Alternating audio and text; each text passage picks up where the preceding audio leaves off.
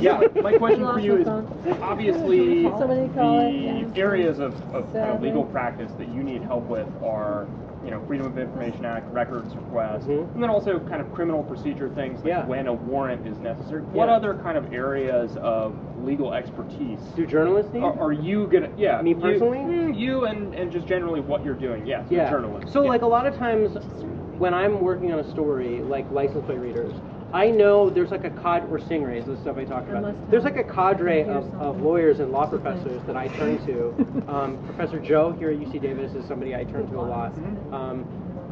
Who know this area of the law much better than I do. And as I've been doing it for a couple of years now, I'm starting to feel like I'm getting the hang of it. But I'm not a trained lawyer. I don't have a law degree. I'm not barred anywhere. But usually it's where a case, like a decision has come down, and I read it, and my first question will be to these people is like, here's what I've understood from reading this decision. Do I understand it correctly? Like, what do I need to know about this that maybe is not immediately obvious to a layperson, and what are the kinds of are there typically, there are cases that are referred to that maybe are not immediately obvious. I mean, fortunately, there's, Wikipedia and other things that like help me as somebody familiarize myself. And then oftentimes, I'm sure you as a law student maybe do this all the time, is then you find yourself, okay, I have to go read, footnote 25 and look up, what is Jones all about? What is Kylo all about? What is, like Riley versus California? What's that all about? Like, and I have to, do that. Or if it's a case that I haven't been following for a long period of time, I have to go back and I have to read the original complaint, or I have to read, stuff like that. So oftentimes lawyers, law students, law professors are plugged into the legal universe in a way that I'm not, right? You guys typically have access to things like Westlaw and other kinds of things. You're getting law journals, like what the kind of cutting edge of the law is in maybe a way that I don't. You're getting the notice that says, oh, the Fourth Circuit decided this, or the Ninth Circuit decided that, or there's this case coming up here. Or, for me, it's like, it's I would say, answering questions that I have about the law. What is the law? What does the case law say?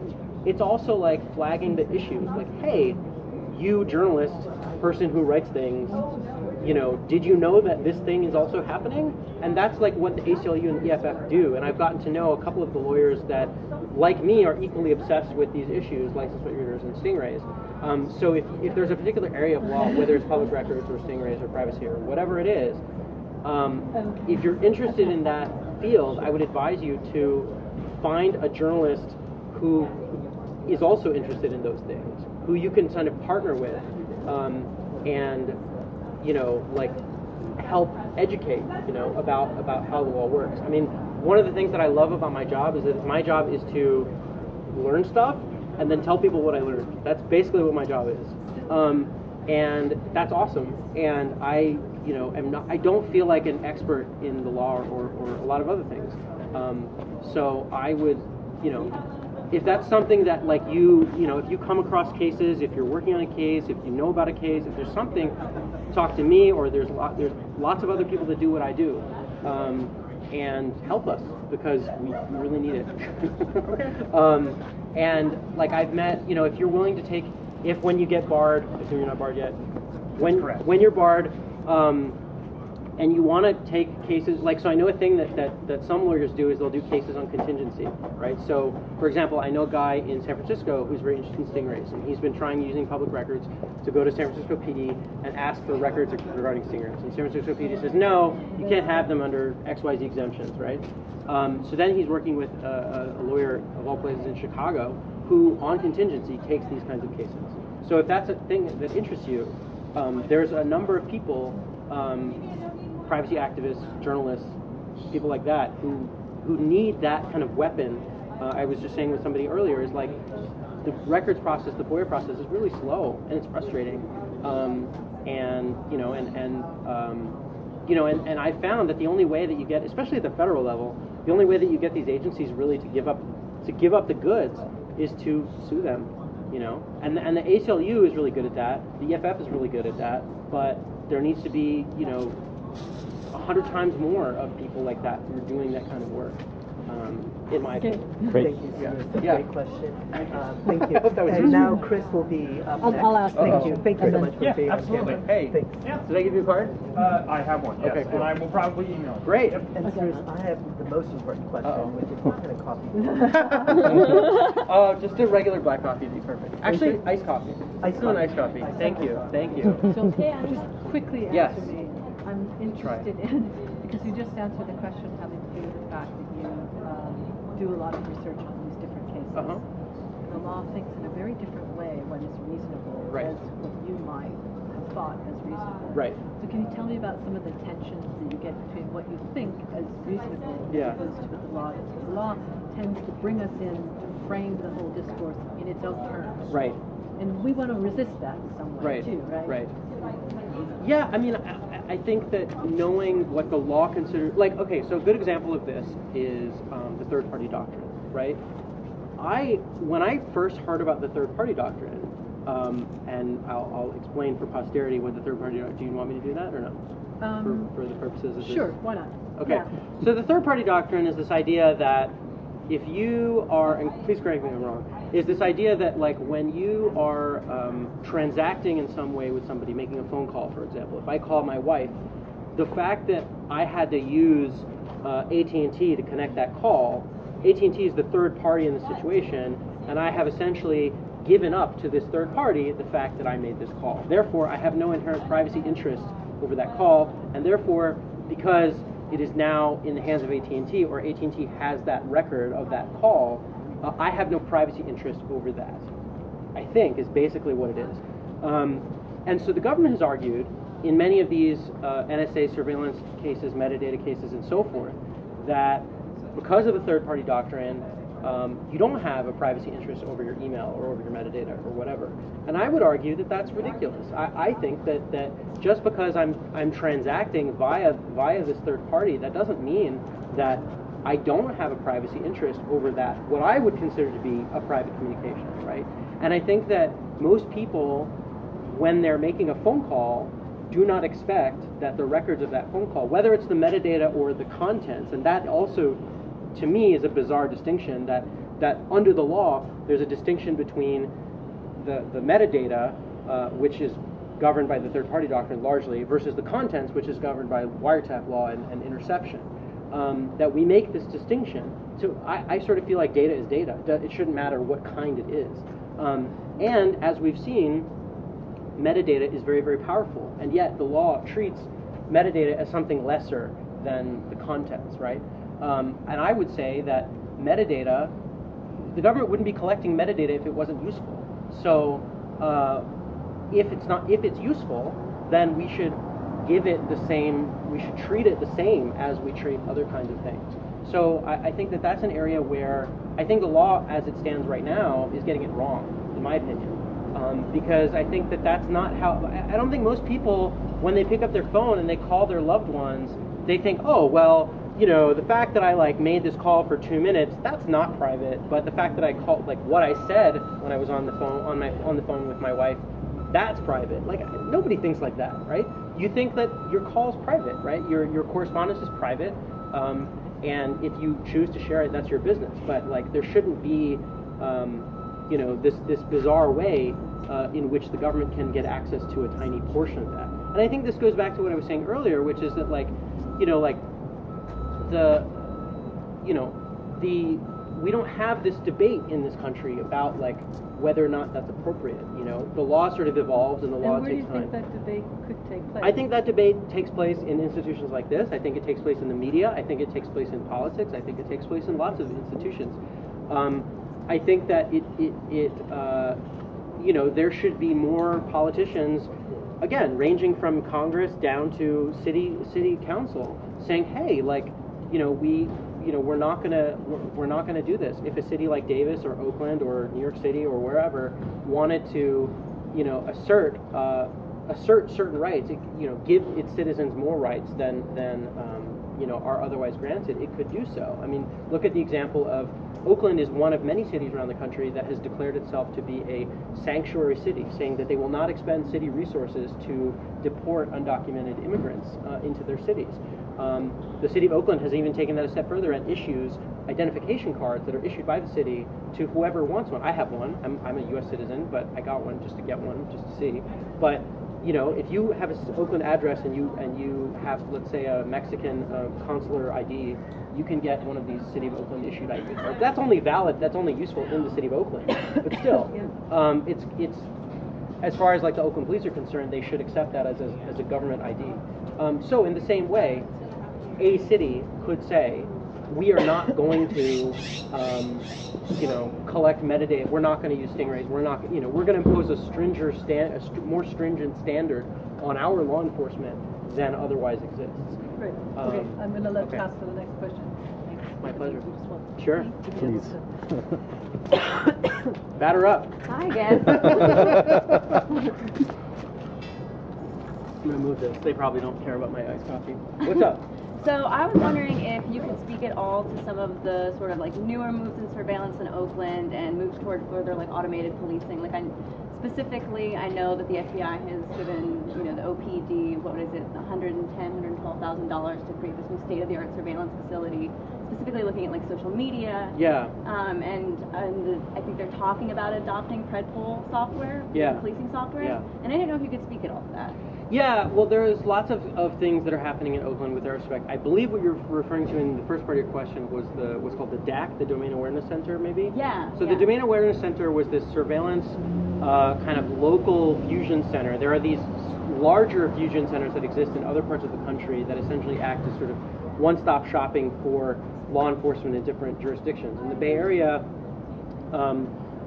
there is something called the Northern California Regional Intelligence Center, NICRIC, which sits in San Francisco and is the Northern California Fusion Center. So if, let's say, the FBI was investigating me and they wanted my license plate reader data and they wanted other kinds of police intelligence that had been gathered on me, rather than go to the Oakland Police Department and the Berkeley Police Department and the San Francisco Police Department and all these other agencies individually, they just go to one, and that acts as sort of the nexus for that area.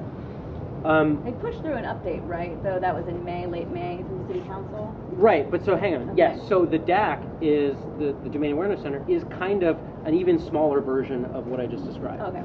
So the DAC was originally, as it was originally conceived, was going to be a federally funded surveillance setup for the port. It was originally conceived of for the Port of Oakland, and the Port of Oakland, which includes the airport and adjacent land, is a large area. Originally was conceived to in the name of port security, right? Ports could be a theoretical terrorism target. Okay, fine. Where it got into questions, and I think where people started raising a lot of questions and protesting the city, was when it came out that the city wanted to then expand it to reach and encompass the entire city. Mm-hmm.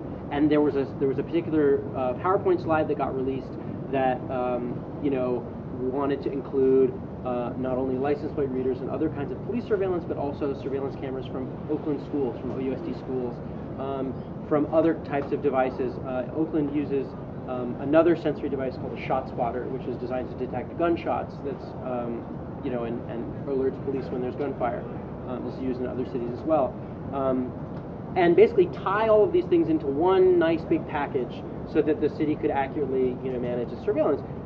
The problem is that all of this happened right after Snowden, so like summer 2013, mm-hmm. and so there was big protests and stuff and so on. What ended up happening was that the city and a lot of these activists ended up agreeing that the DAC could exist, but that it would be scaled back to just encompass the port. Right. So that's good. There's definitely a group of people. I mean, Oakland has now, under the purview of the city council, a privacy committee whose job it is to look closely at these issues and draft policies and stuff, so that the city can try to be as respectful of civil liberties as they can be. With respect to predictive policing, Predpol, I don't believe that the city is looking at it. Or excuse me, I don't believe that the city has implemented it yet. I think that they may be looking at it. I mean, Oakland. This is the thing about Oakland is I imagine it's a hard job to be the police chief of Oakland. It's a hard job to be mayor of Oakland, right? You have serious crime issues that need to be dealt with, concentrated in certain parts of the city. Oakland has been using all kinds of things, not just surveillance technology, but they've been using things like Operation Ceasefire and like other kinds of non-technological solutions as a way to mitigate violence and a way to mitigate criminal activity. And I think anybody who lives in Oakland or anybody who spends time in Oakland wants that to happen. I certainly, as of today, I believe there have been 70 people murdered in the city of Oakland in 2015, more than were murdered last year. So we all want the police to be able to do their job and stop violent, serious crime from happening, and certainly stop terrorism, God forbid, should there ever be terrorism in Oakland. But I don't think that we should, have to employ indiscriminate technologies that are collecting data on people and can reveal patterns of behavior in ways that are maybe revealing. And I think the OPD, and I'm not faulting them for this, it's frankly, it's not their job to make the privacy considerations and to make the civil liberties considerations. It should be, in my view, the job of the city council and the job of the citizenry, the voters, to better understand and scrutinize this kind of thing. And so it's really, really tricky. And I don't claim to have all the answers. What I've been able to learn about how some of this stuff works in Oakland is very, very interesting. But there's still a lot I don't know. There's still a lot that lawyers don't know. There's a lot that the FBI won't say, that the OPD won't say. Like they won't let me, for example, one of the things I was talking about body cameras. One of the things that I would like to do in Oakland, or frankly anywhere else, is to do a ride-along with an Oakland police officer, could be any day, any time, anywhere, and ride with them for 2 hours, 4 hours, however long, and then compare my experience with my own 2 eyes with whatever the body camera from that officer sees.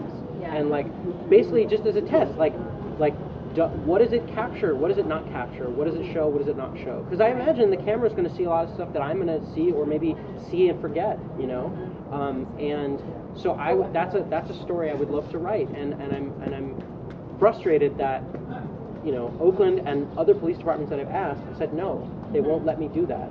I don't know why. I don't know why that they. I don't know if they think it's a liability issue. I don't know what it is. I've done when I was in graduate school, I did a ride along with the NYPD 10 years ago, and it was fine. Nothing happened. I sat in the back of the car and I watched them do stuff. Right. It wouldn't need to be like a car chase. It wouldn't need to be anything like super dramatic. Right. A regular, everyday. That's what I want. I just want what does this look like? And I think that's a very basic question to ask. Yeah. And so yeah. That's helpful. Yeah, definitely. Thank you. Cheers. Thanks for coming today. Sure, my pleasure. My pleasure. Yeah, my work in part looks at this stuff, so I'm always very interested in it. Yeah. Are you up now? I think so. Do you need me to do anything? You can just look through. I think we're... Okay, I'll do the creepy He's a pro. surveilling. Yeah. Not really a question. Sort of getting at. There were a couple comments in there about finding the bad guys, or we want the police to have resources. But at a certain point, the way the quantitative data works, it's really sort of how whatever the algorithm directs, that's what it catches. I mean, you give the example of the stoplights that just collect based on your car's position and the applied velocity calculation. Yeah. Would they have broken this law? Right. And there's a certain level in which the idea of good and bad is relegated to binary. Yeah, to a sort of a movement of the code in which it really becomes interesting that your capacity to search, in what ways you do search. So I guess maybe just speak a little generally towards that. Yeah, I mean, I think this idea of automated or robotic law enforcement is really interesting. I mean, red light cameras and speed cameras are kind of the tip of the iceberg. If you think about what does the law say about speeding, right? We're right next to I-80 right here in Davis. On this part of I-80, I would guess that the speed limit is probably 65 or 70 miles an hour, right? So the law says you can't go 1 nanometer faster than that, or 1 nanometer per second faster than that. Under the law, that's how you should be prosecuted for it. But in reality, as everyone who's ever driven this stretch of road knows, if you go 5 miles an hour, 7 miles an hour, maybe even 10 miles an hour faster, you probably won't be busted for it, right? Or like last night, I was 10 miles, but someone else Yeah, was 15. right? So they got Yeah, pulled. so exactly. So like, and we just know that, as like, we know that living in society, there are laws that exist on the books, and we know that in some situations, we're just not going to be prosecuted for them. We're not going to be stopped for breaking that law. I jaywalk all the time, and I've like never been ticketed for jaywalking ever in my life, you know? Probably you have too. And you know, so if we enter into a world where there is a machine that is programmed to automatically issue tickets based on the fact that you have now exceeded the 65-mile-an-hour speed limit by 1 mile an hour and is going to get you every single time, that's a little bit weird. Like, I mean, and maybe we as a society say, well, we're okay with that because it means we'll have so many less, you know, crashes, or we'll have so many less people dying on the roads because everybody, we're sure, is obeying the law. But, you know, like that's a hard question to answer, I think. In the same way with respect to, like red light cameras. And red light cameras are even weirder. I didn't get into this in there, but what makes that situation so bizarre is that there's a company, Redflex, it's an Australian company that has come to the U.S. and makes this proposition to cities like Oakland or Modesto or Fresno. I think I know they use them outside of Sacramento in Citrus Heights and some of the other suburbs. They say, look, you know, let's work together and reduce traffic accidents and help people from getting seriously injured or killed. Again, everybody wants there to be less traffic accidents in the world. So they say, okay, we're going to install these machines. We're going to, you know, at the red lights and stuff, and we, the company Redflex, will take a cut of every ticket that is issued based on these machines. So that creates a weird incentive program for them because they profit every time people are violating the law. So what they argue, the case that they make publicly is they say, well, we want to reduce the number of what are called T-bone crashes, right? So where somebody is just running the light, zooming through, and you're coming along, minding your own business, and bam, you get taken out, right? And that's bad. What ends up happening is most of the tickets that end up getting issued are people that are making slow, you know, right on red type turns, you know, where they're like rolling through it like 4 miles an hour, nobody's around, they've checked, it's safe, nothing bad has happened. And yet, under the law, they've broken the law, right? Because they didn't come to a complete stop for 3 seconds or whatever it is. And, you know, the camera saw that and boom, you get nailed. And so that's what ends up happening. And becomes a funding source for police becomes a funding source. And then there's been cases of corruption in Chicago and Columbus and Cincinnati where the company has basically, as a way to get these big contracts, has funneled money illegally to lobbyists and stuff in these cities. And the woman who used to be the CEO of Redflex in the U.S. has been indicted on federal charges in Ohio and in Illinois for this case. But I think that this is definitely a world that we're going, you know, toward, and especially as we move toward, you know, talking about cars, we now live in a world where Google and other companies are testing, you know, cars that have no human driver on real roads in real world situations every day. You have situations where, you know, if you believe Google's self-generated reports, Google has said that they've driven something like 1 million miles in the last 5 years, I think it is, and they've gotten involved in 13 car accidents, and they claim that none of them were their fault. They claim that it was always the fault of another human driver that rear-ended them or something else. And, you know, and that's great. Assuming that that's right, that's awesome. I would love to be able to get into a self-driving car and drive to Davis or to drive wherever, and know that it will be perfectly safe. But surely there's going to come a day when, you know, either the software malfunctions or like 2 self-driving cars, like one of them misreads and they hit each other or something. Like there's going to be something like that. And how do you establish, you know, whether it's criminal liability or civil liability or other types of legal situations?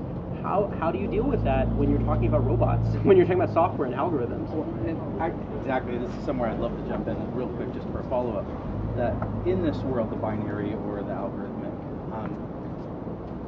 the law doesn't work that way. Right. The law works much slower. I mean, your example